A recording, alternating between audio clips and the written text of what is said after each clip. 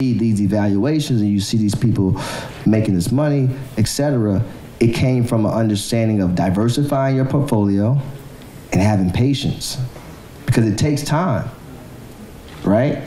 And so how many people can actually do that, though? And so it goes back to the mindset, though. It's not going to happen overnight, but I think we have to start thinking a certain way to even head in that direction. No, we're not trying to get to the destination tomorrow, but we have to turn. Which way is your car life facing? If my car life is, there's no Waze app to life, just so you know.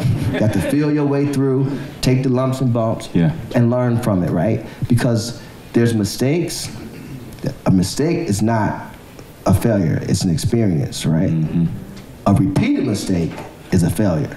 That's something different. And so we got to turn that car around. At least, at the very minimum, we have to be going in the right direction, right? No matter how fast or slow you're traveling, just make sure that car is going in the right direction. That's first and foremost, I believe. Any interest in your future in owning your own team?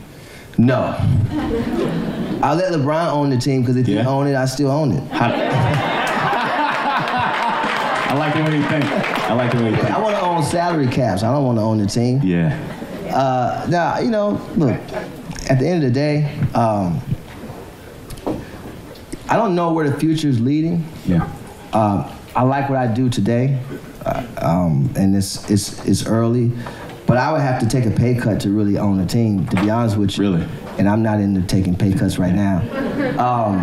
But you know, it's one of those things where, what do you own a team for? You know, most people buy teams, and does the team actually make money? Maybe, maybe not. But most people that buy a team and own a team, they don't need it to make money. Right? It's an asset. They make the money around it. So whether you're buying up, redeveloping the city or things like that, it's the real reason to own the team. But you know, I think we have a young core. I don't plan on going. They would want me to buy a team. They want me out for sure. but I don't want to own a team quite yet. And like I said, you know, I have several friends today that's team owners. Several friends that's in line to buy teams. You know, it's a lot of young people with a lot of money today. But I just like to be the more of the advisory perspective, because once you own a team, you become restricted. You see, my friend Mike, a good friend of mine who bought Mitchell & Ness, and I'm part of the ownership group now. Mitchell & Ness, tell you about life going around full circle, from selling out the trunk of the car and being part of the ownership group is crazy. It's a blessing.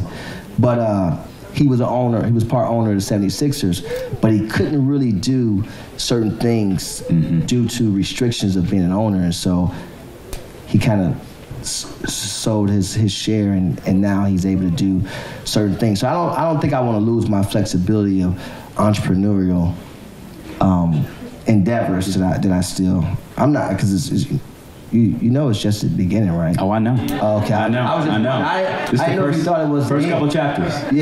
First couple chapters. You know, we were just joking around in the back about New Balance, and how back in the day when we were in elementary school, middle school, we would get bullied if you wore New Balances They were wrong for doing that. I know. By the way, I didn't get bullied.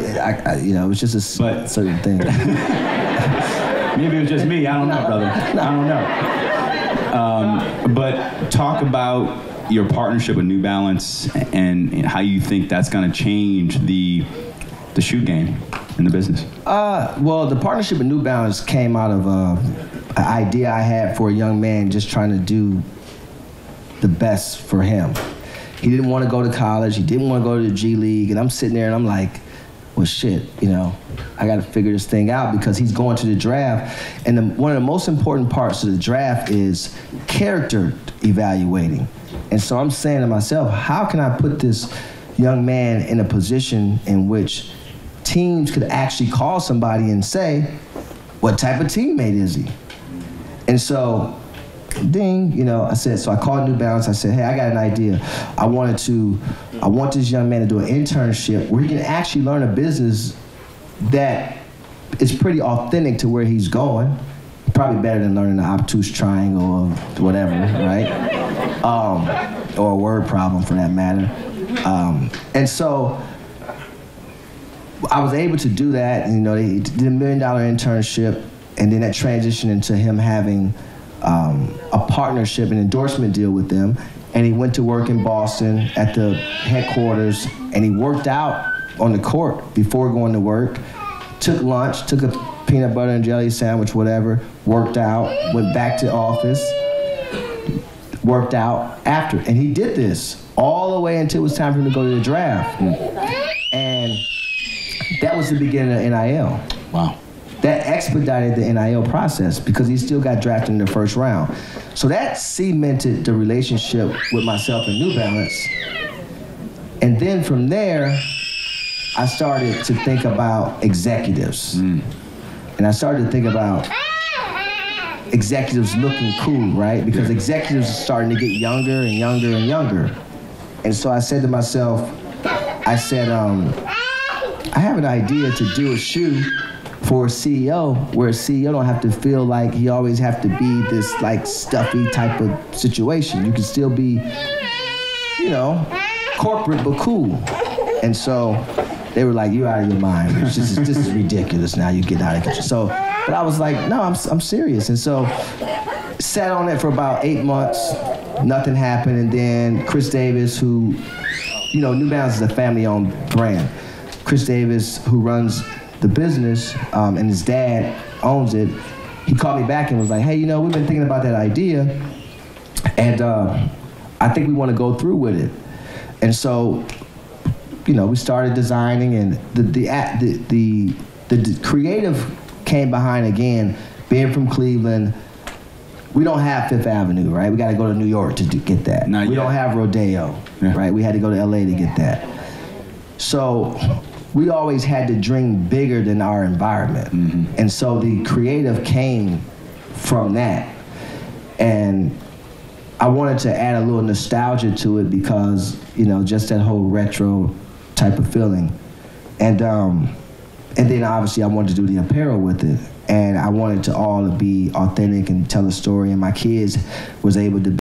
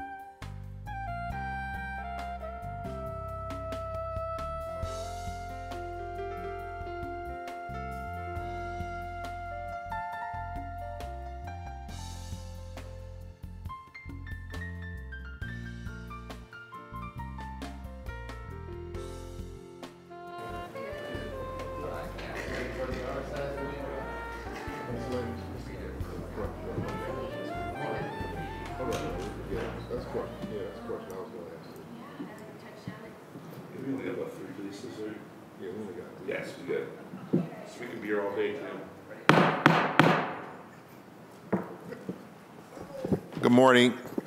Today is November 21st, 2022. I'm calling the Municipal Services and Properties Committee to order. Madam Secretary, can you call the roll? Bishop. Here. Mooney. Here. Hairston. Here. Jones. Casey. Present. Moore. Starr. Mr. Chairman, you have a quorum. Thank you. If the administration can come, please come to the table. Public Works. Morning, sir. Morning.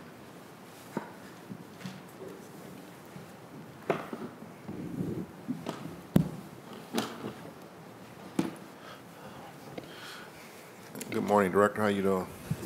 To the chair, to the councilman. Is everybody ready for Doing Thanksgiving? well.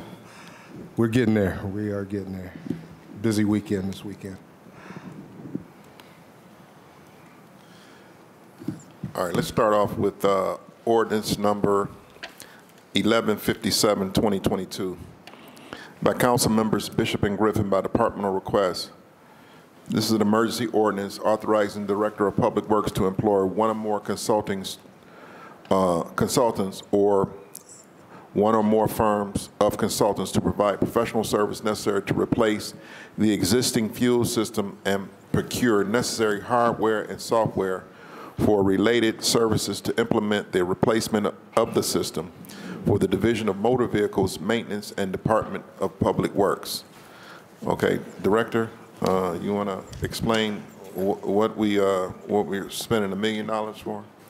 Good morning to the council, to the chair, to the council. I have Commissioner Jeff Brown here to explain and also take questions to this particular ordinance. Okay. Commissioner Brown. Good morning. To the chair, this is a upgrade to our current citywide fuel system. We currently have a fuel system that services the citywide terminals for the entire city fuel system. This is an upgrade. Currently, our current system is operated off of analog phone lines, which do not communicate and aren't supported by the AT&T any longer. So this will be a cellular-based, cloud-based system that will take us into the future. Okay. So when you say analog system, is that the system where we had the rotary dial phone? Pretty much, yes. Okay. Yeah, those are pretty old. Yeah. The current system is well over 25 years old. And Okay. the technology and the parts software is not supported by the company any longer. So when you say fuel system, can you explain is this the fuel distribution can you explain that in a little bit more depth? Absolutely. Throughout the city, we have about 27 fuel sites which dispense diesel and gasoline for the entire city fleet. This is for that system. Okay. Now, I guess I heard from the grapevine that we are facing a shortage of diesel fuel. Is the city watching that, or is the city concerned about that? We are concerned, but what we've done since then, so a lot of manufacturers have put different vendors on allocation. What we have done is we keep all of our in-ground and above-ground fuel tanks topped off now. So even if there is a situation where we may get put on allocation, we have enough reserve supply in the ground and above the ground to support the city's fuel fleet. Okay. Okay. All right. I want to open this up to any questions from my colleagues on ordinance number 1157, 2022? Councilman Harrison? Thank you, Mr. Chair. Just a question, because the summary says that a funding source has not been determined for the $1 million. To the chair. Councilman, can you? I'm sorry. Yeah, okay. The funding source has not been determined for the cost to pay for this system. To the chair, to the director of the law department. So will this have to come back to us once the funding source has been determined, or what we are doing today will allow for the contract to be to go out for the contract and to expend? Through the chair, to the councilman, it is my understanding that the funding source has been noted, but I can get that confirmed to you and get that right back to you real quick. All right. Right. Thank you, Councilman Mooney. So, correct. It says here to be determined. So, if you're saying it is, then that's fine. And so if we can, I'm just curious to see where this is coming from. Is this out of the current public works budget, or is this from a different source to pay for this? So, if we can, staff can just make sure that we have that before finance. All right. Through the chair, to the councilman, that's correct. I will have that updated within an hour. Thank you, Director. And lastly, to the chair, and I just asked that because I think for you all, you want to know that, so that way, if you have to come back here again, or is this all you need to do what you need to do? All right? Through the chair, to the commissioner. Thank you. Or to the councilman, understood. Thank you. Thank you. All right, thank you, Councilman Harrison. All right, is there any other questions on ordinance 1157? All right, seeing no further questions, ordinance number 1157 is approved.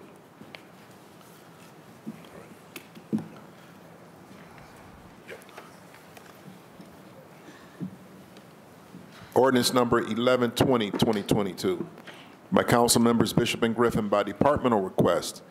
This is an emergency ordinance authorizing the Director of Public Works and Finance to contract with one or more temporary employment agents to provide professional services to supply temporary and seasonal personnel for the Department of Public Works and the Project Clean program for various departments of the city for a period up to 1 year.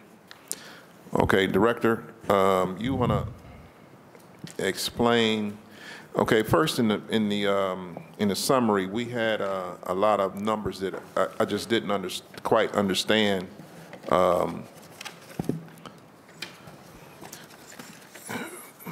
As far as Project Clean, can you and I don't have the summary in front of me.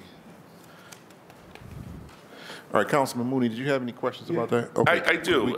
We talked about this earlier. Yeah, I mean, I looked at legislation, but then within the summary, there's two things. One, in the 2023 estimate amount, and this might be easier, it says including contributions from wards 1, 3, 4, 6, 7, 8, 13, and 15.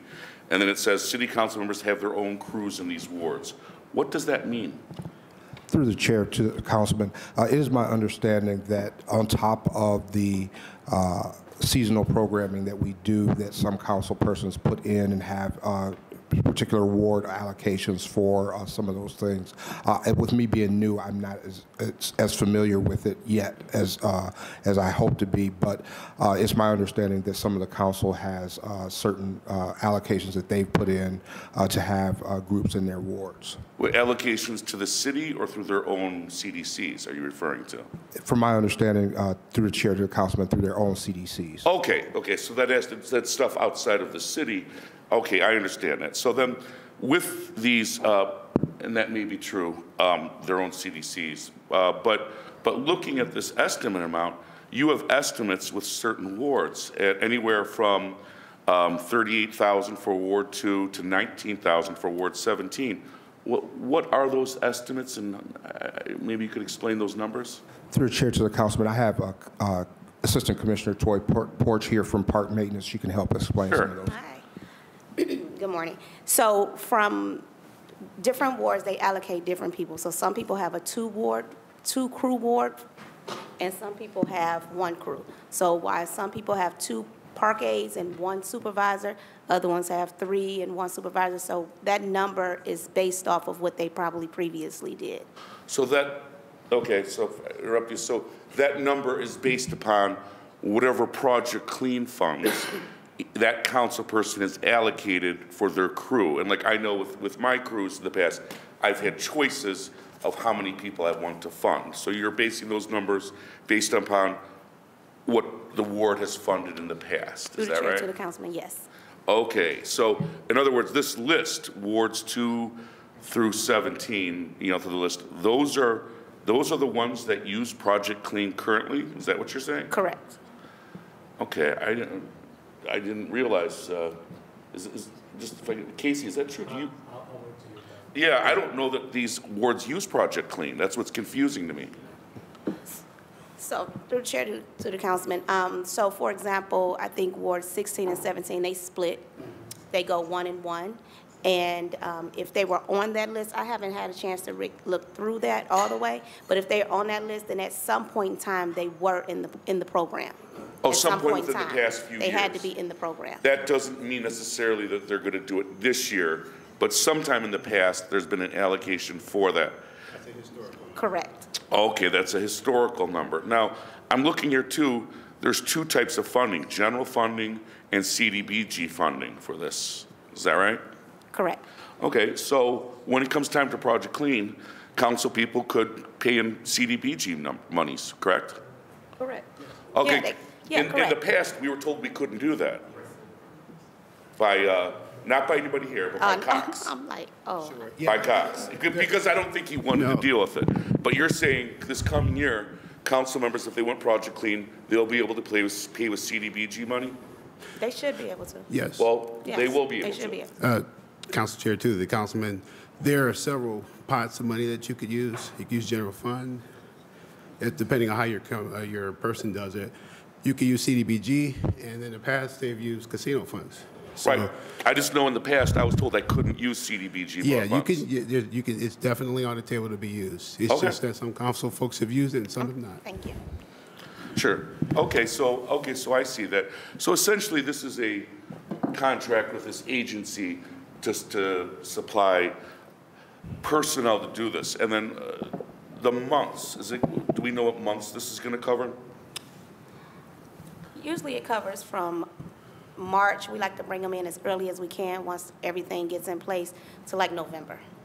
But I know this year it wasn't that way. And I understand there's problems getting people hired, but it was later. They were supposed to stay till November, and then suddenly one day it just ended. Because I called for my crew, and they said they've just got notice today. Like it was just suddenly ended. I guess the money must have ran out or something.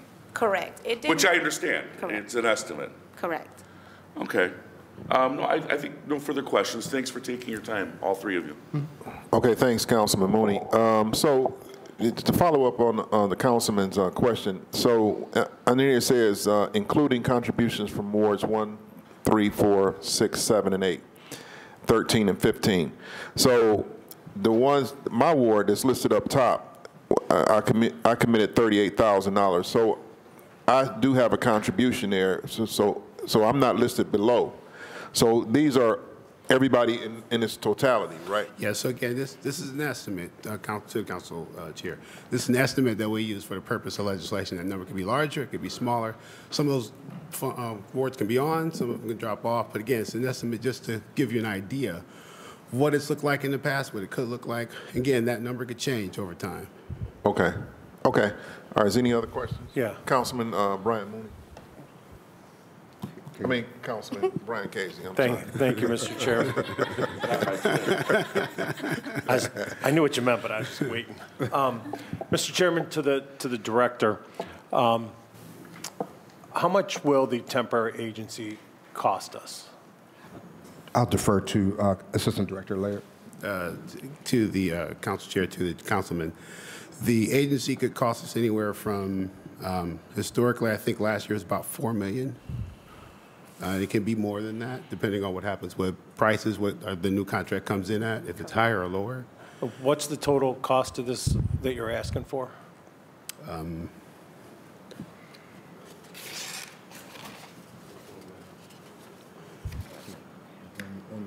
Where's that? And again, our ask is an estimate because that number does fluctuate. And that number, again, it fluctuates based on the pots of money we get. If wards jump in and say, hey, we want a crew as well, that number could go up. If wards come out and say, hey, no, we don't want a crew, that number could go down. All right, Mr. Chairman, to the assistant commissioner or director? Director. Assistant director. So you're asking for $4.9 million, $4 million of that which will go to whatever temporary agency that you're going to contract with, correct? And then historically, you've always called the council members looking for bodies, because I know last year in Ward 16 and 17, which by the way, we can't use CDBG numbers because we don't have the appropriate income levels. Income levels to be able to use this, right? And then we didn't have a crew for more than half the year, and we're struggling. We're struggling because we can't find bodies, correct? So the question is that if the council is paying for this, and we'll just say that Ward 16 and 17 paid $38,483 combined, but yet we didn't get that out of, we didn't get that amount out of the work that was provided, because I'll be honest with you, I saw zero crew in Ward 16 last year, and I don't want to speak for Ward 17, but I don't know how much addition is there. Does that money that we're allocating for you through the council, does that money come back if it's not used within the allotted time? The council chair, to the councilman, yes, it does. It'll get rolled over.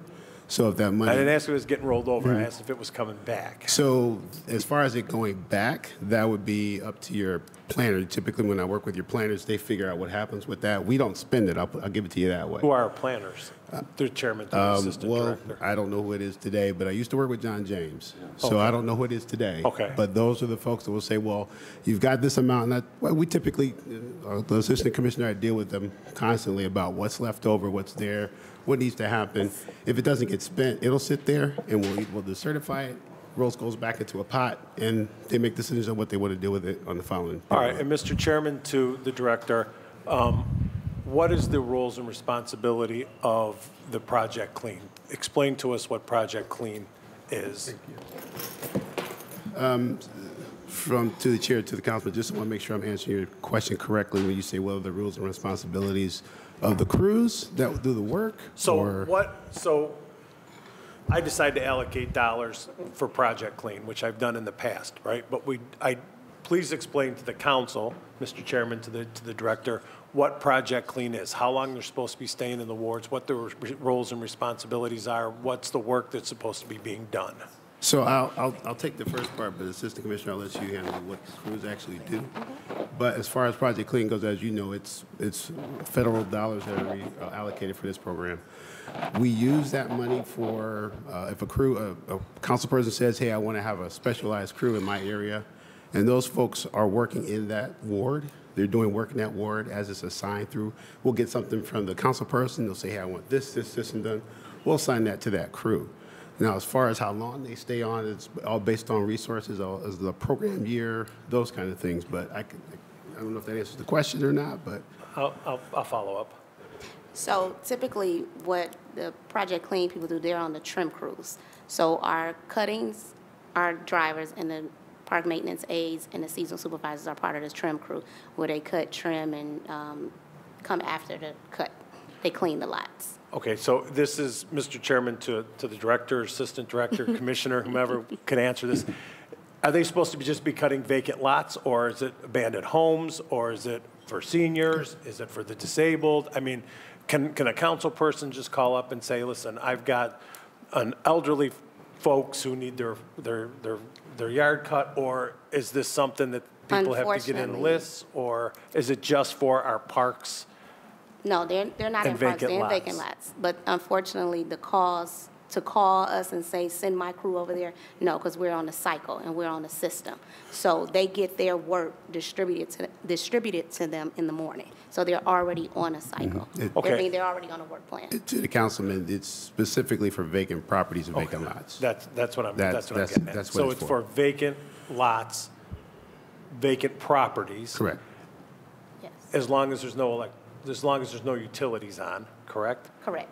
And then would it be for illegal dumping if somebody's say somebody dumped a bunch of tires in an alley or something like that? Can this Project Clean crew be called and put on the rotation to go clean that up? To the councilman, if it is considered a vacant property, not a right-of-way per se, but a vacant property, then depending on the type of dollars you're using, if you're using community block grant funds, that's supposed to be specifically for vacant properties.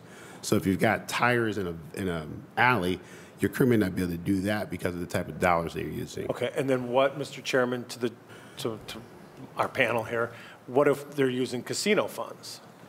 Or if they're using another source, not CDBG, would they be able to clean up the right-of-way? I would say they should be able to, but I do know when you speak of dumping, we have a crew for that, so they wouldn't be doing that. Right, but using your crew could be the difference between dumping sitting there for a day or 2 weeks, right? I mean, we know that there's a problem with illegal dumping, and we know that the city can't keep up with all of the illegal dumping that's going on. But if you had a specific crew assigned to your ward and there's illegal dumping and you're using the right appropriations, that should be able to be completed relatively quick. So it will also depend on what type of vehicle that they're using. So for the day, if I send you out with a smaller truck, you can't pick up dumping. So that's why they already, assign their work in the morning. So with all these wards, the different wards that are being used, do these crews, Mr. Chairman, to the commissioner, do these crews report to a certain spot, or do they just?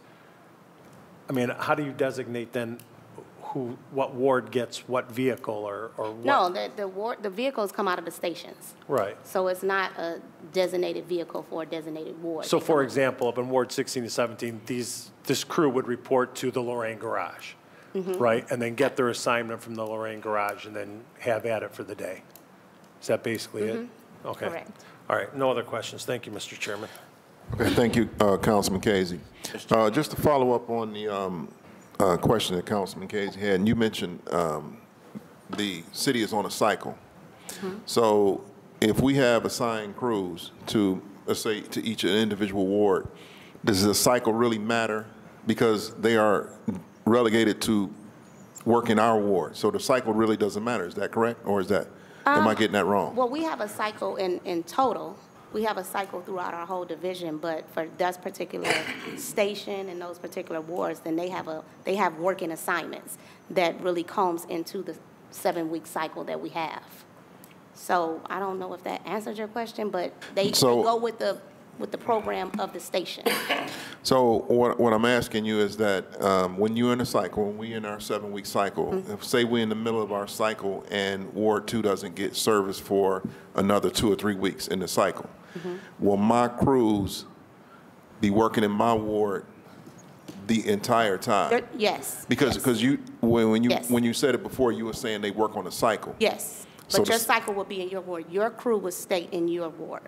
Okay. The crew that you fund will stay in your In my ward, Yes. it's just the tractor crews are on a cycle, Yes. not the weed eater crews. No, they're on the same cycle. They should be coming right up after. Well, So- surely it's not right after, but you know they should be coming right behind them, in essence. So to the council chair, just your crew always stays in your ward. They don't go out to another ward. But when we say staying within your cycle, we try our best to keep them moving in a rotation.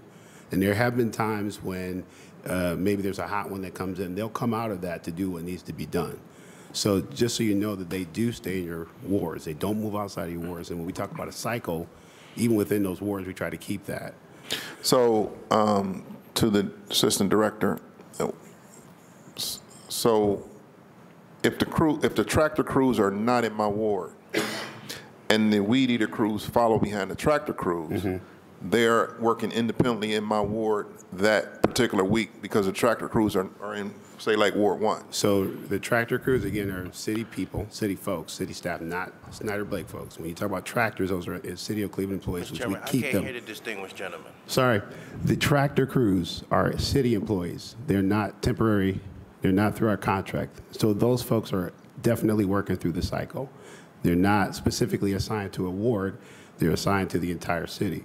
Right. Snyder Blake crews are the temporary resources, or the crews that you have. Those are strictly out of that contract.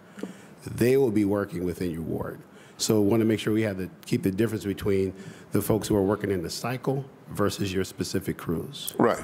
Okay, that's what I'm trying to understand is that, heck, if the cycle is in Ward 4 or Ward, whatever ward, and not in my ward, I don't want my weed eater crews following behind the tractor crews that's working on the cycle. No, your crew would be in your ward. Okay, all right, okay. All right, I'm going to go to Councilman Anthony Harrison. Can you put me on the list, Mr. Chairman? Thank you, Mr. Chair. Through the chair to the director, I'll tell you that the program has worked for me. The program, the setup has worked for me in Ward 10. You know, maybe because I had a good unit leader over there, Mike Ingram, who made sure that he took care of business. But again, the program worked well for me. Have no issues. Everything is not perfect, right? But my experience has been a good experience when there has been issues that have come up outside of that 7-week cycle that the ward crew is also participating in with the other crews, so that way they can get through the properties. If there has been an issue, through the chair to the director and the team here, I have sent the email or called up the commissioner or assistant commissioner or the administrative manager, Todd, Tamisha, Commissioner Scott, and I know I'm missing somebody. And they have, as the assistant director indicated, will come out the cycle and take care of that if it is a problem that has come up. So, you know, I do appreciate that flexibility of the crews in the department to say, hey, if something come up, we'll go ahead and take care of it, and then we'll get back into our rotation. The dumping side, through the chair to the team here, my experience has been if the crews stumble upon dumping, they call in for a packer or I don't recall what the crew the larger dumping folks are. But however, they'll put a call in, because I've actually been driving down St. Clair and I see someone scratching their head and shaking their head, and I look over, there's the Ward 10 crew, right? And it's because they got to a vacant lot and somebody done put a whole house in the middle of it, right? And so I'm talking to them, they're like, yeah, we're on the phone just calling to get, the schedule for it to come back and be picked up. They don't necessarily handle that because that's not what this program is. They are not there to do illegal dumping or to do, other services, which I understood that after, because I also had questions early on of, okay, are they doing all of these aspects? But they are simply doing cutting and trimming and property and lots. And so I will say that each time that they have called those in, Packer has been there like either immediately or within a day or two have picked all the things up. So I just give you all, your department, kudos for the work that you've done, at least on the northeast side, out of the Humphrey station, with the work over there. Again, nothing is perfect. We've had our hiccups at times, but overall, I can't complain. But I will say, as my colleagues mentioned, it seemed to have been very, very tough to get people this past year from this Snyder Blake company.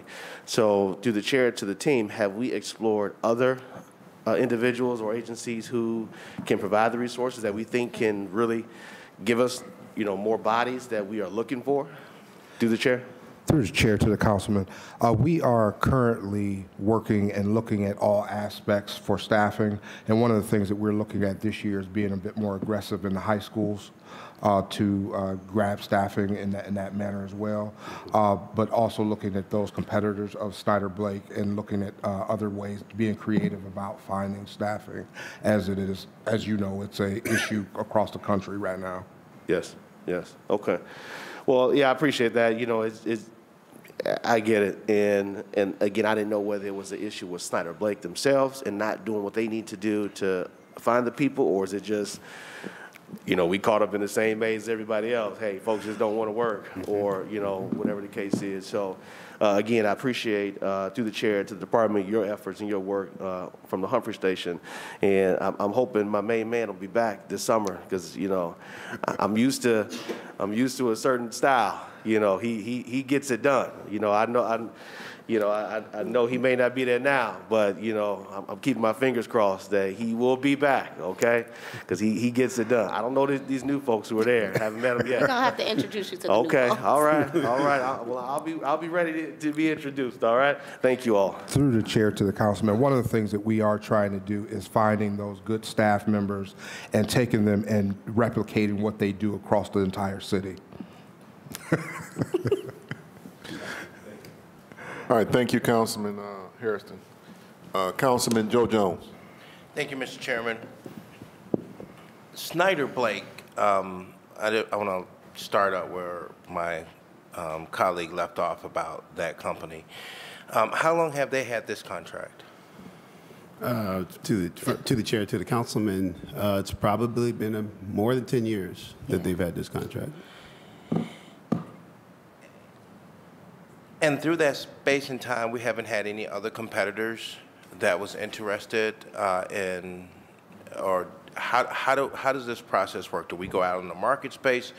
And one of the reasons why I'm asking this question, Mr. Chairman, is because I'm seeing a trend here in City Hall. It appears like certain contractors constantly get all the work. And there's the diversity that used to exist here in City Hall, unfortunately doesn't exist anymore. So if the director or the assistant directors could tell me a little bit more about this. Why are we stuck 10 years with the same contractor? To the chair, to the councilman, it is, just from my experience, I can say that we've had other people who have bid on this, who have actually, we send it out, we probably send it out to about 20 or so agencies. And whether it's, some agencies don't want to touch this type of work because of the whole workers' comp thing that's behind it. Some agencies, they price out. So Snyder Blake has found a way to offer a price that is less than most of the others. The one or two times that there was one time, probably more than 10 years ago, that we had two. We had another organization, it was a nonprofit organization, but even they weren't able to handle the work. We had another organization we used to work with. Even before that, she did a great job, but she ended up going out of business because of the workers' comp. So there's a lot of pieces that go with doing this type of work that a lot of agencies don't want to touch. So Snyder Blake has workers' compensation, or it doesn't? Well, they, I don't. Again, I don't know how they make the hot dog. I'll just tell you that the hot dog is there. As far as how so you that are works. requiring workers' compensation. Yes, that is required. I see. And so this contract, they've had it for 10 years. Can you provide to the council the listing of the other contractors that you have went out to? And let me ask this question. Does this come out of your department, or does it come out of another department that seeks these services? There are several departments that use this contract. Is that your question? No. Like, say, there's always in like different I know in our operation there's a central operation. So whatever the department's needs or what their wants are, or if they need to get contracts, it all goes through a purchasing or a department that deals with going out on the field and making sure there's competitive processes in play. Mm-hmm. So does it come out of your department in terms of the director's department, or does it come from somewhere else? Who makes those decisions? To the chair, to the councilman, it does come out of the director's office. Traditionally, that's where it's come out of, the director of public works office. And it has always been that, at least for the last 10 years? At least for the last 10 years.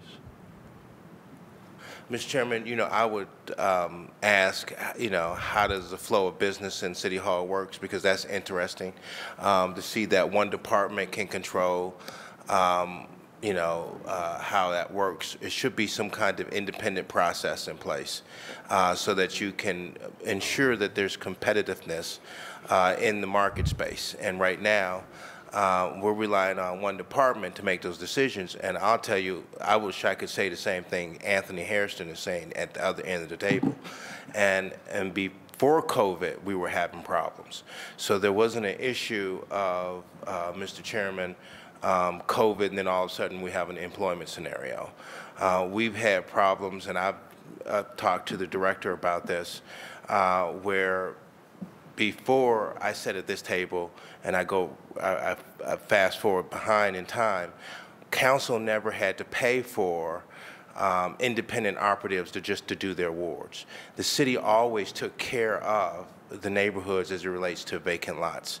And I know that over time, we've lost a lot of funding in other areas that the council used to have, and so the little funds we do have, we're helping your departments do your work.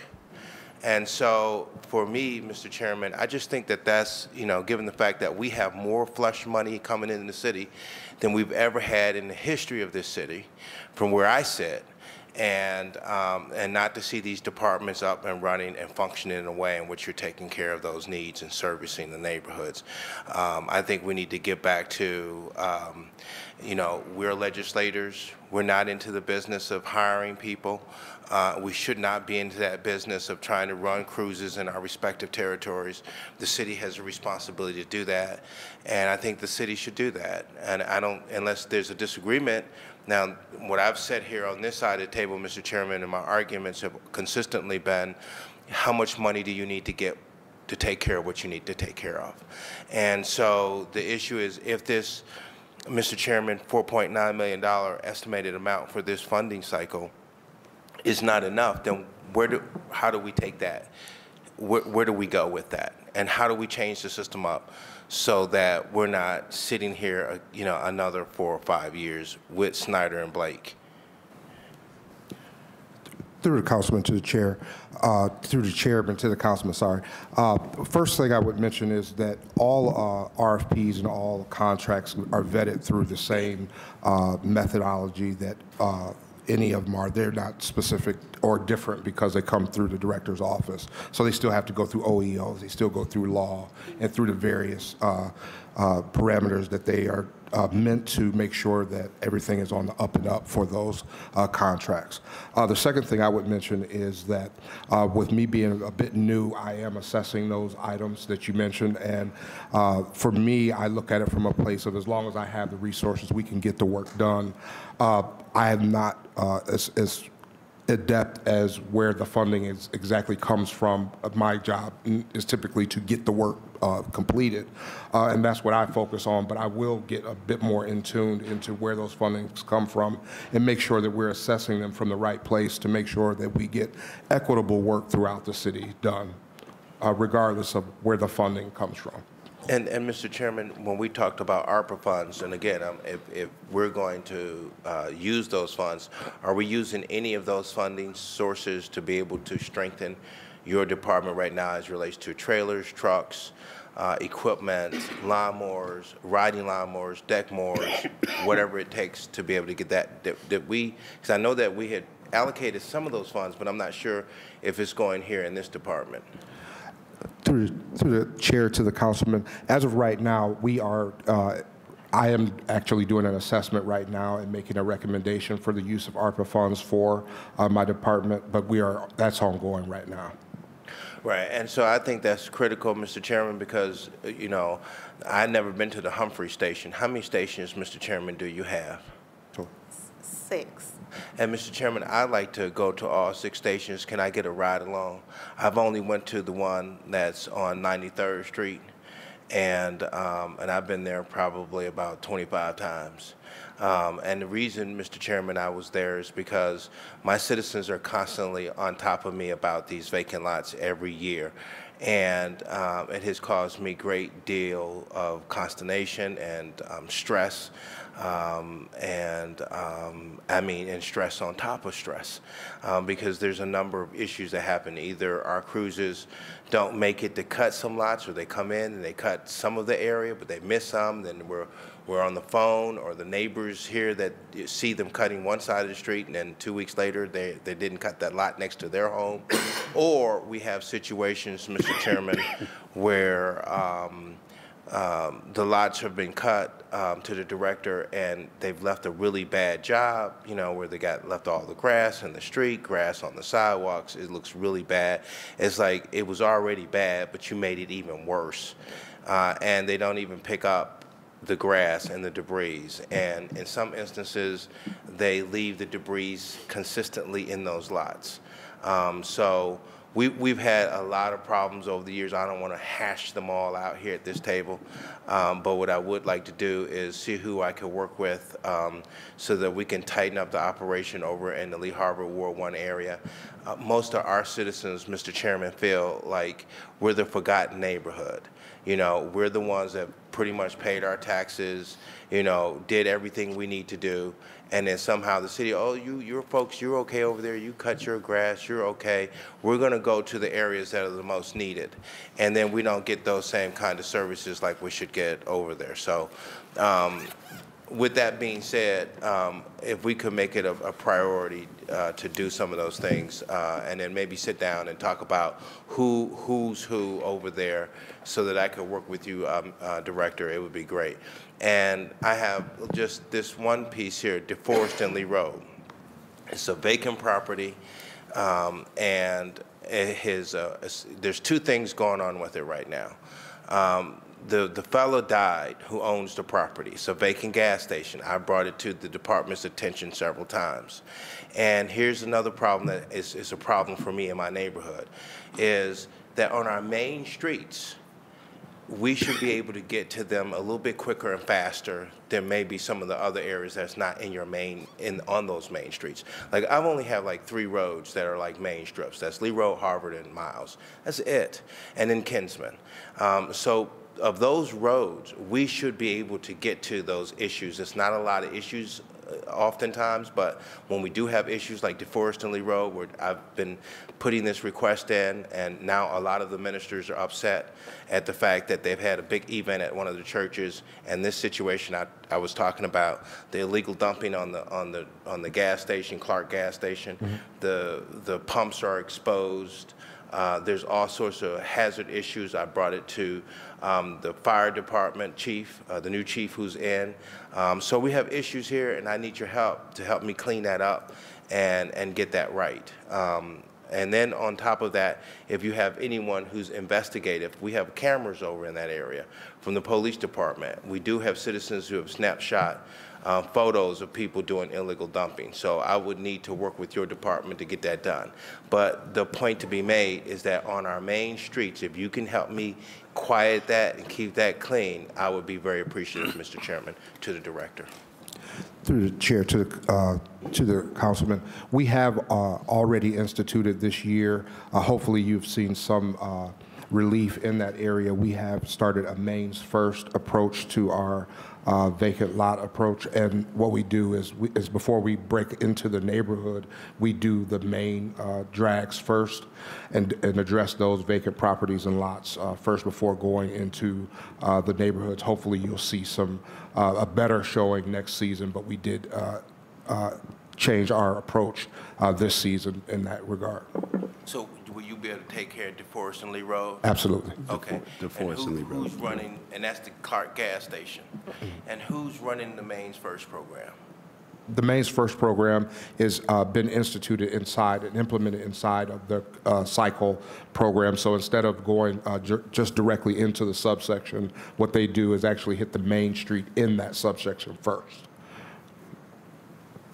Yeah, but who's running it? It's run by the same folk that run the vacant properties and vacant lots program. Person that's over it so I can call them, because I don't need to call you all the time, Director. I believe you already communicated to Misha. I need to be able to call somebody that I can get on and stay on top of them, because you're busy all the time. Yes.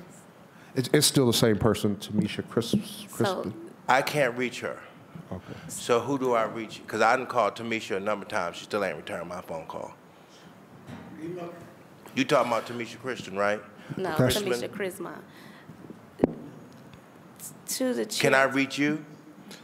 You sitting here, you always seem do. like you're going to take care of it. All right. You always do, Councilman.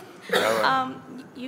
I think everybody has talked to you over there. Tamisha Chrisman is over Ward 1, and Michael Ingram. I'm sorry, Councilman. I'm sorry. You said who? Michael who? Michael Ingram. Is that the one that was good in your Yes. neighborhood? Well, I'm going to go talk to Michael. No, we ain't. I'm going to keep him. If he that good and worked your miracles over there, what's his name, Michael Ingram? Michael Ingram. But if you want to start, you can contact me. And Can you hand me your card? Do you get through to the Commissioner Scott? I talk to Scott all the time. He takes care of business. Oh, what? But I don't talk to you though. Well, Commissioner Scott is the guy. Well, okay, I'm gonna talk to you. Scott ain't doing the Main Street, is he?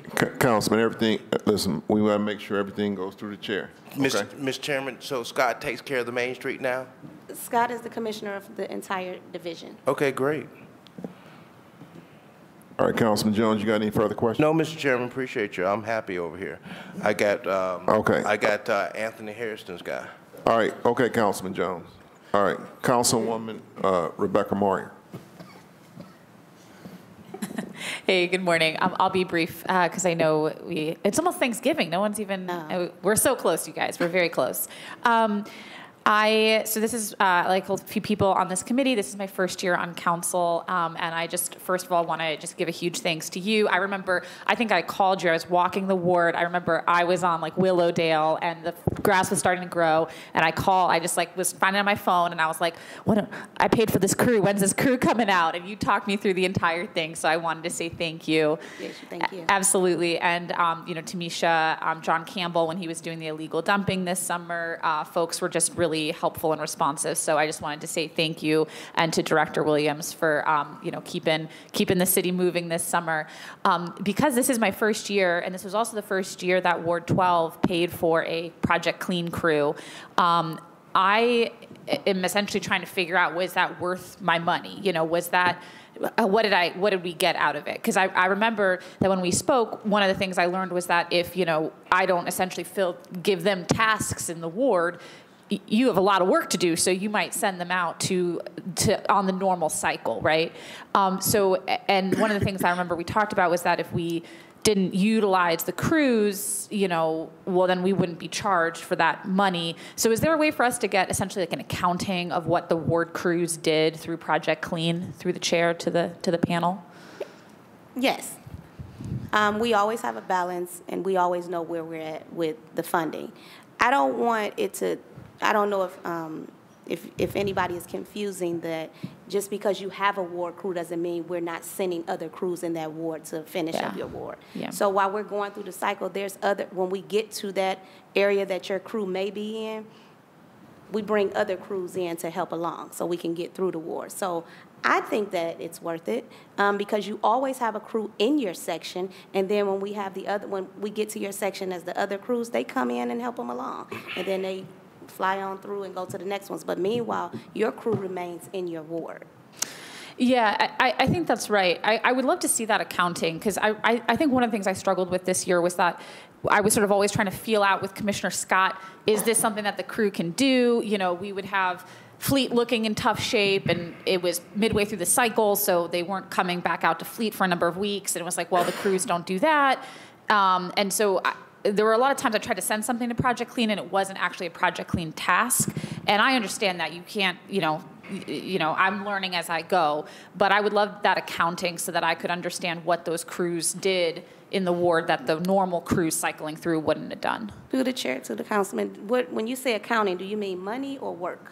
I think both, like how much, what work orders did they do, and sort of how much did that draw down on? Because I know you worked through your balance. I'm not actually sure if I worked through my balance and worked so the well. balance, so the money's, okay. Yeah, the money only goes, it's based off their rate and with the how many hours they come to work. It has nothing to do with what they do at work. Yeah, absolutely. But I guess I don't even know if, you know, because I could only send them so many tasks, what they did in the ward the weeks that I wasn't sending them stuff. So that's what I'm trying to figure out. That's easy. So, we produce a daily assignment sheet every day that they send to my office, and so I know what the crews are doing every day, and I know where they're at.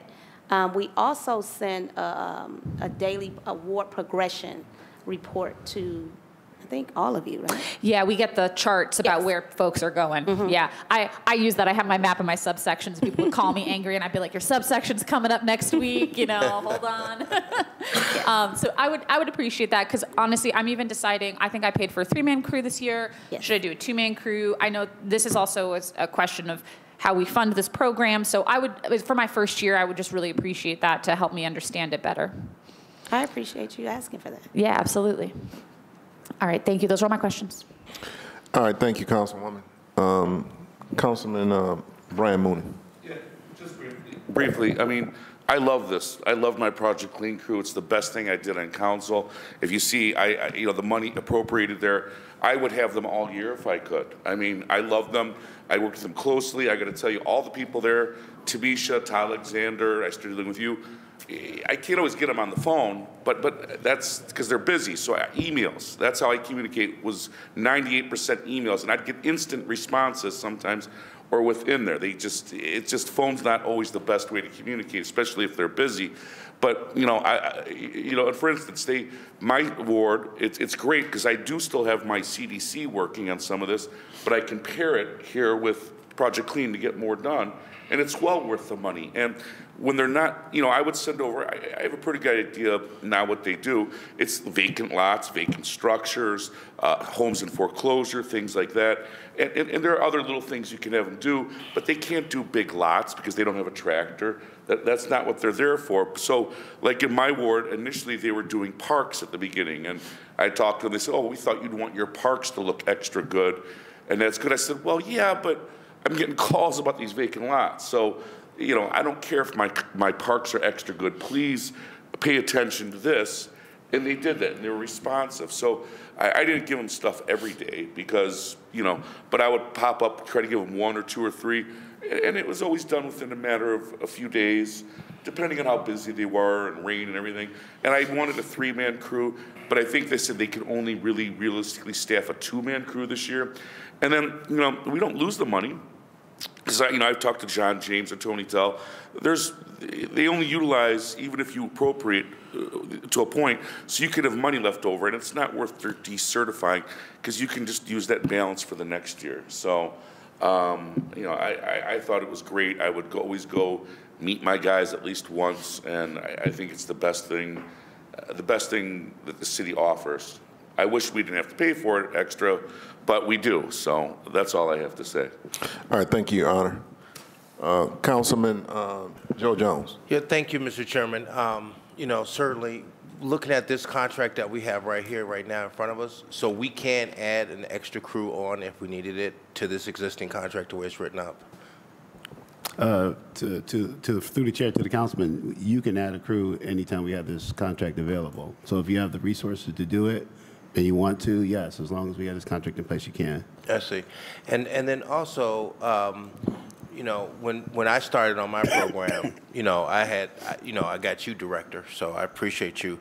But the previous director, I didn't have a good relationship. He was always involved with the politics in my neighborhood. And so that's probably one of the reasons why I got the issues I got. Every time there was running for public office, he was always on the other side of the fence and helping in those campaigns. So it would probably be good for the administration not to have its employees working in the field campaigning against members of council. And so that was some of my problems. So because it was just, I don't want people to think that this was just a scenario. You wasn't giving me the services from my neighborhood. And that's what it basically boiled down to. And it wasn't a priority. And so I would hope that the Bibbs administration won't have its directors and commissioners out involved in the political processes of elected officials running for public office. So well, I think, Mr. Councilman, I think that's not proper anyway. Well, I mean, that's already written in well, stone. You know, it happened. So if you need photographs, I'll get it for you. Okay. All right. So now the issue is that I just wanted to put that out there because we're still having a residual impact on that. And I don't know if it's a part of that in itself or just the efficiency. I believe it's more or less you guys are shaping that up. I'm glad to see that you got Mr. Michael coming over to help with that process. And then, Mr. Chairman, to the director, are we going to do something different with the program, or this is how we're going to roll it out this year? Are we looking to try to maybe look at splitting it up a little bit like we initially had conversations on the table about? Through the chair to the councilman, yes. When we were at the table a few weeks ago and talking about the particular items that we were exploring, those are still on the table. We're still moving those forward. Okay.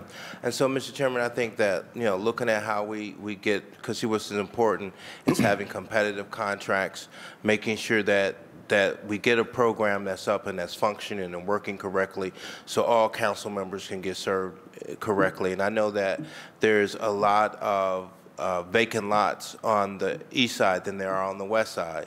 And I know that you know, for my west side friends, I wish I didn't have so many vacant lots. I would have a crew doing all sorts of things differently. And it's good to note that you do have a listing of an accountability system in place for your cruisers that you can account for where they are and what they were doing.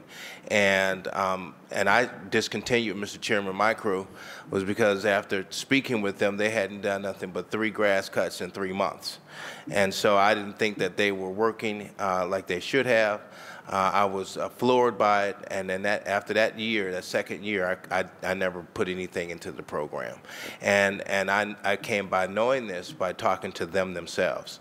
And so it's good to see that you do now have a tracking system that's in place that's going to follow what they do and where they are and what's going on. So thank you, Mr. Chairman. I just wanted to clear the floor because I don't want you to think that over on this side of the table I'm just upset just to be upset. I'm upset because my citizens demand to have quality services, and we deserve to have them. Okay, I just want to thank you, Councilman Jones. I just want to reiterate to this committee and everybody that sits at this table in my committee, in this Municipal Services Committee, let's talk about the policies and procedures and of the city government, and let's refrain from politics. Okay. All right, Councilman Anthony Harrison. Thank you, Mr. Chair. I'll be brief because I know we're trying to move on to the next piece. I know through the chair to Assistant Director Laird, we'll receive a audit of kind of where our funds are from this past year. Will we get that beginning of the year before we sign for a new year Project Clean, or will that come? It probably won't come this year, will it? Through the chair to the councilman, if you want to have one specifically for your ward, we can do that. Okay. It'll take us a little time to get there. I'm not quite sure who the person is to work through. I don't know if it's Mr. James or if you have a new person in place. Me. Well, no, whoever your staff person is. Sure. Thank you. The chair, if you could, at the beginning of the year or sometime next year, can maybe send over to either the member themselves or to Ms. Tail, Yep. Kind of if there is balance left over Sure from what we allocated from the previous year. So then that give us an idea based on when Assistant Director Porch sends us that letter, I'll know if I got some leftover dollars. That would be appreciated. Yep, sure can. Okay? Yes. Thank you. Chair to the All right, councilman, all right, Chairman. All right, thank you, Councilman Harrison. Any other questions on ordinance number 11, 2022? Seeing no further questions, ordinance 11, 2022 is approved. All right, ordinance number 1117, 2022, by council members Bishop and Griffin by departmental request. This is an emergency ordinance authorizing the Director of Public Works to enter into a contract number CT 7001 PS 2022-0223 with Rust Belt Riders Composting LLC to design and conduct a composting pilot program for waste food generated by vendors at the West Side Market. Okay, Director, this is something new, correct? To the chairman, yes, this is new. I have a special advisor to the mayor, Jessica Trevisano, here to speak to this resolution, and a nod here from the director's office of sustainability to speak to it as well. Thank you, Director. Good morning, everybody. Jessica Trevisano, Senior Strategist for West Side Market. This is a sustainability effort as much as it is a West Side Market effort, so I am going to kick it over to our Department of Sustainability to answer the chair's. Hold on, Ms. Trevisano. Please, if we can all take our conversations out into the hallway. Okay, go ahead. Thank you. To answer the chair's question, yes, this is a new pilot program to explore composting and food recovery at West Side Market, as well as a sort of general look at how to add composting as a residential service. But our friends at Department of Sustainability can tell us more about the specific service. Yes. Good morning, and thank you. And through the chair to the committee, we are getting there close to Thanksgiving. Thank you. Thanks for mentioning that. Our director, Sarah O'Keefe, is out sick today. So Anand Natarajan, I'm representing the Mayor's Office of Sustainability in providing support to this legislative piece. Thank you to Public Works. We always believe in collaboration within the city. Just to provide some context, the Cleveland Neighborhood Progress, an entity in the city, received a grant a few years ago to develop what is called as a circular Cleveland. Circular economy, the basic fundamental premise of circular Cleveland and circular economy is reduce waste, reuse, and rethink how we use materials all across all sectors. Specific to this project, I just want to provide one statistic that will make it significant in terms of why this project is so important. The study that came out of the Foundation's report estimated that about 400,000 tons of food, agricultural produce, flows through the economy of the city of Cleveland, which is terrific, right? I think we know that there is so much work going on. This is across all sectors. Unfortunately, about 100,000 tons of food ends up in landfill. 100,000 tons. Just pause for a second, right? And only 4,000 tons gets composted. As a larger community, we can all do better, right?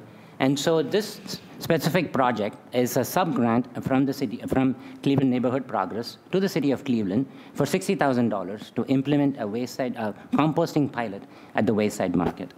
And with that, I can allow Public Works to speak a little bit more about the project itself and what we plan to do. Sure, I can take that. So the project itself is a contract with Rust Belt Riders and a couple of sub-grantees who are working with Rust Belt Riders.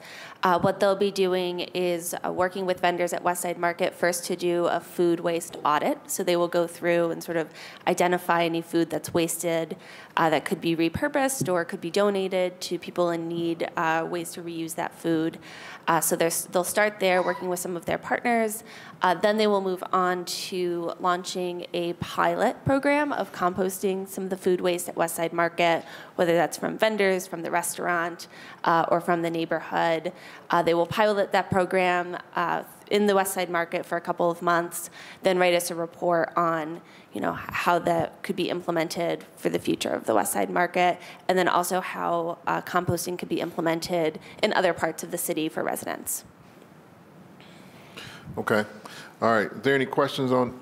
I got a question from, I'm going to go to the Vice Chair, Brian Mooney. Sure. Through the chair, just a couple questions. So this will only take place for one calendar year. So my question is this all going to be paid for entirely with the grant? To the councilman, through the chair, yes. Okay. And then from hearing you, there's going to be a neighborhood component where you're going to allow residential people in the neighborhood to participate. Is that right?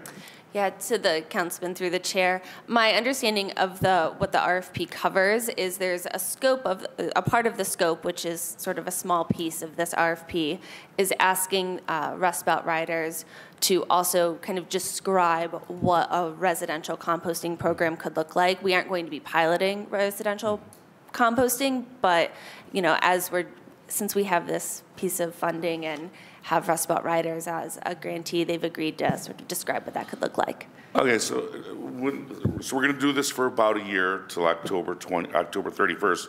Will this just be, through the chair, a one-year contract that we're giving to Rust Belt? To the councilman through the chair, there was an RFP process. There were a couple different contractors who bid on that. The contract, our Rust Belt Riders was the contractor who was selected. This is a pilot program, so we're going to test it out, see how it works, see how implementable it is, and then once the grant funding runs out, we'll have to reassess from there. So I think my question is it a one-year contract? Yes. Okay. So moving forward, how do you anticipate funding this after the year? Yeah. If it's a success, where are you going to get the revenue from? To the councilman through the chair, one of the benefits of a pilot is to kind of test the waters to make sure first that something like this is really worthwhile for the city to pursue. I think from there, there are grant applications that we could look at similarly to how we received the funding here. Then there's also sort of this wider conversation around the Westside Market and doing sort of a master plan and business plan for Westside Market to look at the operations. I mean, the dream scenario is that this could actually save some money at Westside Market by diverting some food waste that we would otherwise be spending money to get rid of in other ways. So my answer is we don't know how we would fund it, but it's a pilot to try to test it out. So are you considering general revenue funds? Or you don't know? I don't know. Okay. That's all. Those are my questions. Thank you. All right. Thank you, Councilman Mooney. Councilman Brian Casey. All right. Thank you, Mr. Chairman. Mr. Chairman, to whom am I directing these to? The chief? So if I say anybody, don't be offended, okay? No, whoever can answer the question, they can ask the question. Okay. Yes. So aside from the fact that this kind of sort of looks like CNP is steering a sub-grant to the city of Cleveland by going through the third party, what I want to try to figure out here, because there's a lot within this piece of legislation, although it doesn't look like a lot, right? Mm-hmm. So originally 74018, right, was passed under the previous administration, right? In order to receive the grant funding for $60,000 under Section 354, 2021, okay, after further review of 354, 2021, which authorized the administration to go out to bid and receive the grant, okay, which got you into your special fund for this program. But on September 12th of 2022, Council under Ordinance 893, 2022, repealed Ordinance number 354, 2021. And now you're coming to us under the contract number, right, that you accepted under 354, that was repealed by the council. So the question is, Mr. Chairman, to whomever, is that because we repealed the original legislation that allowed you to go out and accept the grant money, which you did, right? How are we, as the legislators, legally allowed to allow you the authority to expend the $60,000 when we repealed your authority to go out and accept it? I would, Mr. Chairman, to whomever, I would believe that we would have to go back and allow you to accept the grant dollars again before we could, because that was repealed. We can't allow you to expend something that the council repealed you the authority to accept. And I don't know if anybody has that answer or not, but that's what we're seeing in front of us today. Mr. Chairman, to whomever. Yeah. Okay, do we have an explanation from law? You want to weigh in on this? I would just want to check back with Stephanie Melnick and get the time, make sure we're straight on the timeline with the order of operations there. But I don't know that I don't want to opine out loud and the legal advice in the public meeting, but I can follow back up with you after the end of the meeting. It shouldn't take. I don't know if we have the authority to pass this or not.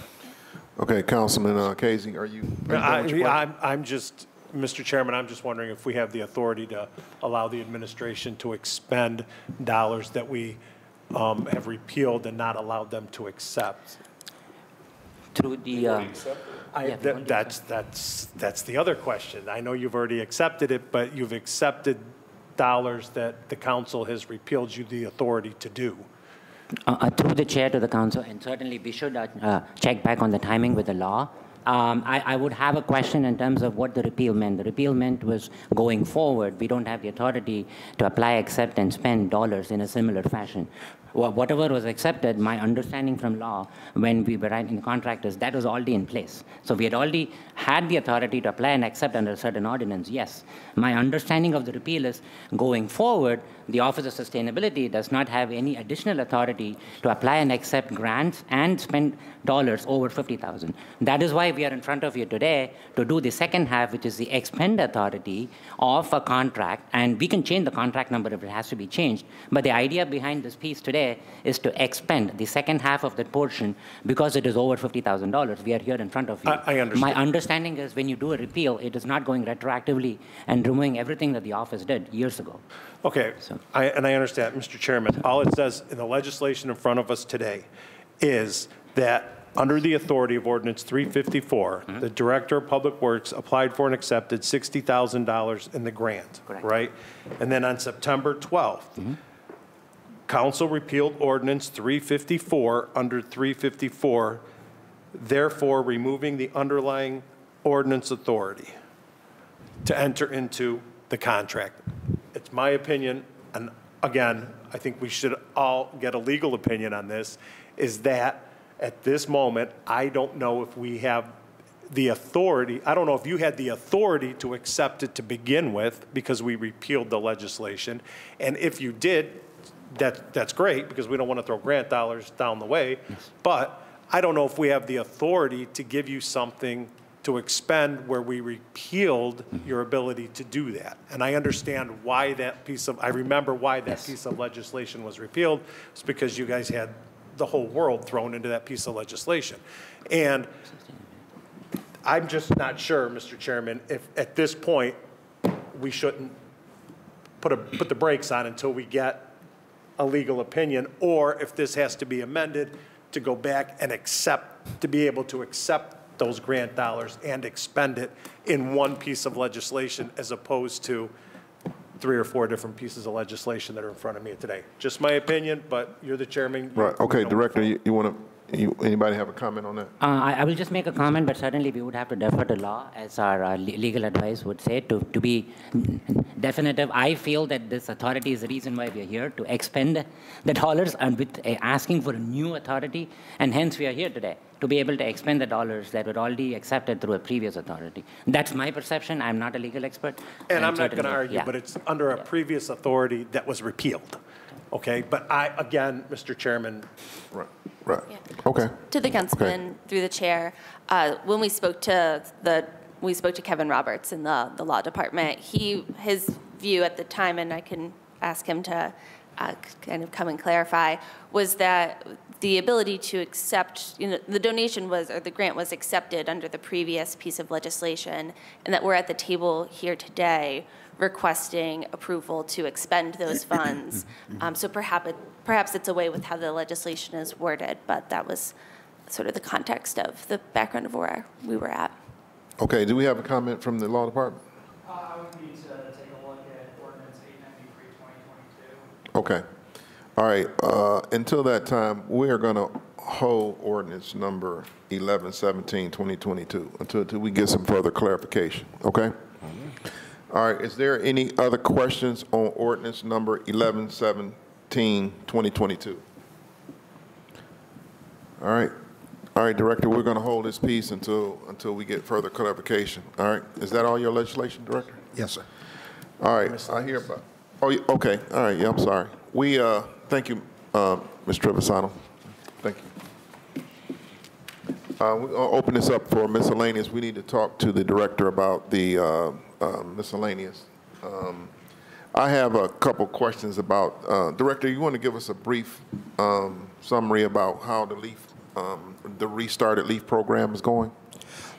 To the chairman, to the rest of the council, LEAF program has kicked off and has been progressing pretty nicely. We did have to suspend the LEAF program due to snow and ice control efforts over the weekend.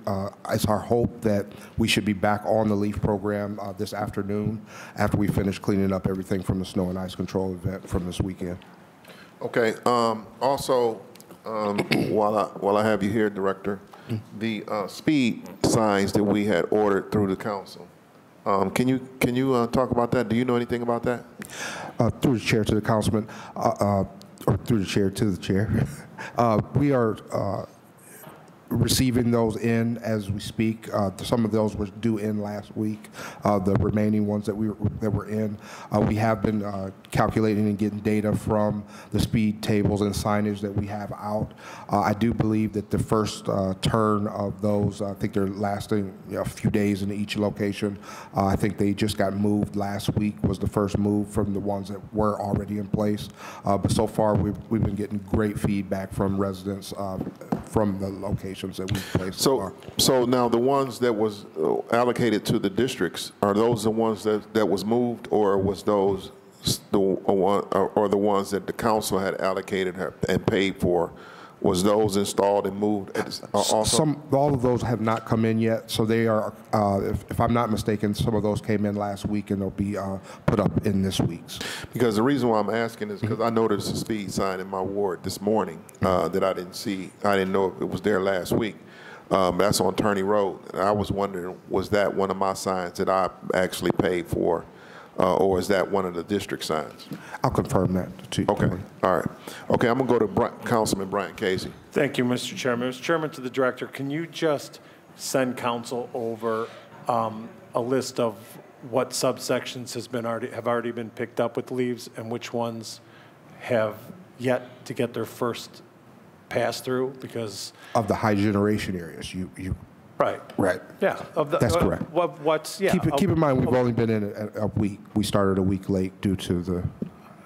I understand why you started a week late. Okay. But if we could get a list of what's already been done, because there's supposed to be 2 pass-throughs, correct? That's correct. Okay. So if we could get a list of what subsections are, because they're broken out in subsections, correct? They're broken out in high generation leaf areas. Okay. Oh, that's right. So if you could give us a list of what high generation leaf areas have already been done, that would be greatly appreciated. And then you guys have until, according to your schedule, January 3rd to have these leaves picked up by, correct? That's correct. We will, weather dependent, we will continue working as much as we can throughout the season. Oh, by then you're going to be working through the snow, but I just want to make sure that we are able to at least get one pass through the high generation areas before our next major snowstorm. I mean, I assume that's your goal too. Absolutely. But there's parts of the city that have just got mounds and mounds of leaves sitting on their tree lawns and no signs in sight. So if we could just provide us with an update on that, we'd appreciate it. To the chair, to the councilman, we can get that done for you. Thank you. All right, Councilman Brian Mooney. Yeah, just briefly, so we're still using the cardboard signs on all the streets in the leaf generation areas to give them some notice that they're going to be coming. Is that right? To the chair, to the councilman, that's correct. Oh, and then we're trying to get 2 passes, but realistically, we only get 1, but 2 is the goal. 2 is the goal, just weather dependent, of course. Thank you. All right, any other questions from miscellaneous? All right, seeing no further questions, the MSP committee is hereby adjourned.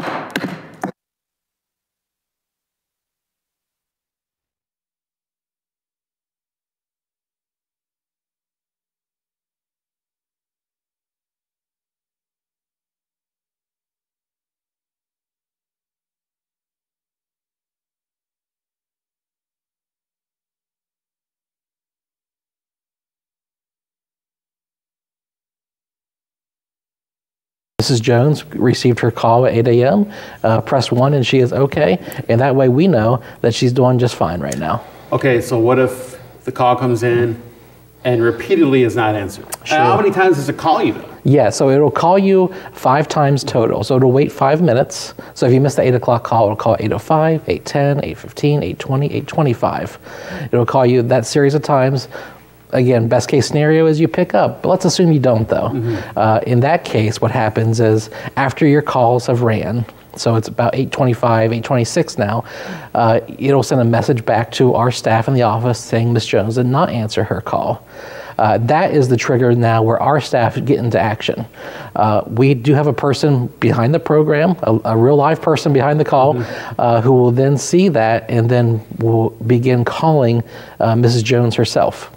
You know, maybe Mrs. Jones was in the restroom or she was out of the home at the time. So that gives the senior another chance to answer. If they continue to not answer, that's when we call their contact person. One of the stipulations for being on the program is that you need to have a contact person. This gives us the ability to call hopefully a family member, a trusted neighbor or friend who might know a little bit more about you and where you are or what you're doing that day. And that gives us a chance to maybe say, oh, you know, she's just grocery shopping right now. Or I saw her this morning, she was going to the doctor's office. And then that's our trigger to know, oh, okay, she is okay today. She's out taking care of her business. That's great. That's a great outcome for us still. Going further, what if all avenues are exhausted? You can't get a hold of anyone, not even the emergency contact. What happens then? We will continue to make calls for a little period of time. Assuming no answers, though, we will send out staff to the home. Okay. We do have staff on hand who will actually go out to the individual's home, to Mrs. Jones's home in this case, and knock on her door, knock on the windows. Do we hear anything? We look for signs. Is there mail piled up? Is there TV playing? Is there any indication that maybe the home has been empty for a while? Or is there any indication that maybe someone's in there but just not responsive? We will look for all those signs. And then let's assume that we still can't get a hold of her when we're out there. We'll call the police. Police, oftentimes we find, people will answer the door for police when they won't answer it for somebody else. That's just the truth of it, though. And let's assume that the police still can't get in. EMS, fire can come out as well. And we actually have broken down doors, broken in windows to get to somebody, and found someone, you know, lying there indisposed one way or another. And that's the real value in the program right there, where we can jump into action and reach someone who is not well or not responsive. Are there any then safeguards in place? So let's say the person went on vacation. How can they affect that? Do they call? How does that work? Yeah, the